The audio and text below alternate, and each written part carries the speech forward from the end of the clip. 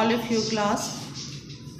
Now today is the topic of Independence Day. It is the 14th August today. 74 years back our country was born.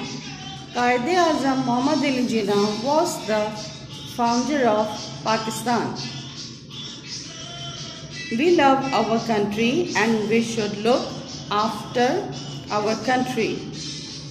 We should keep the roads and parks clean.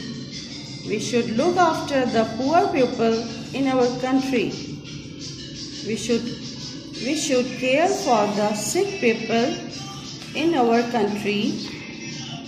We should plant trees in our country. We must study and work hard so that our country is a better place to live in. Pakistan Zindabad. Quaid-e-Azam Zindabad. Thank you. Happy Independence Day, all of you.